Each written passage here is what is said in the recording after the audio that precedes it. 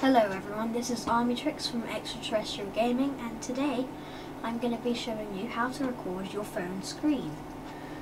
So I have my HTC Desire C and I've done all my app spotlights by recording my screen, and how to do that is quite simple. First, take your Android phone and then enable USB debugging in the settings area.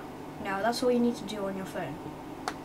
Okay, now what you need to do is go on the internet and download Android SDK. You can get it from this website, which I'll put in the description, and you'll need to save it somewhere and also install it.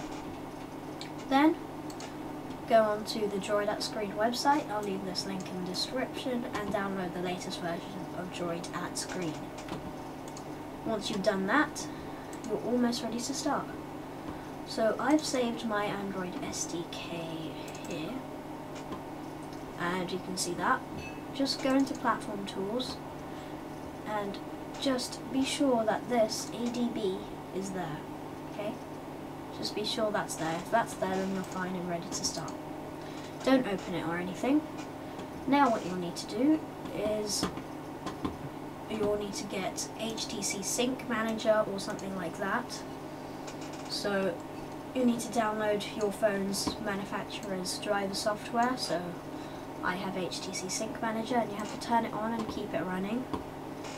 Now what you need to do is launch Droid at Screen, and it starts up automatically for me because my phone's USB connected to the computer, which is what you have to do. You can't do it via Wi-Fi. Now for most of you, what you'll get is this. At startup you'll get this.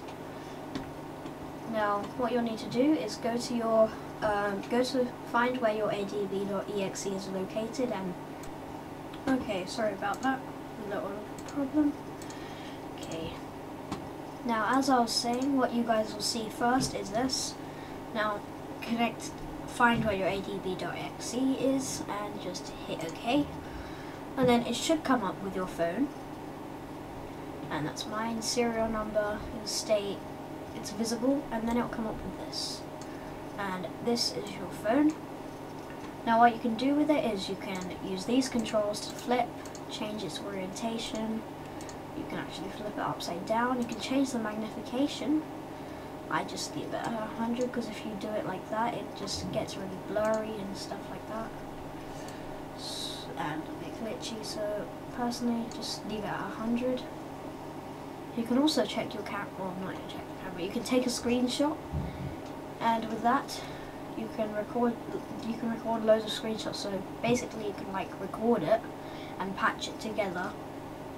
So that's how you do that, but it's better if you just use a recording software like Fraps to record it instead. It's much easier and you don't have to patch all the photos together.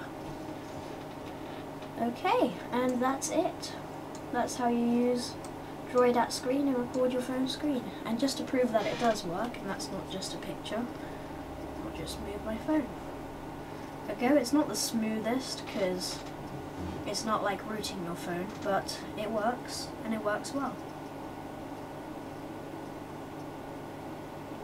Okay, and it also works when your phone's on sleep.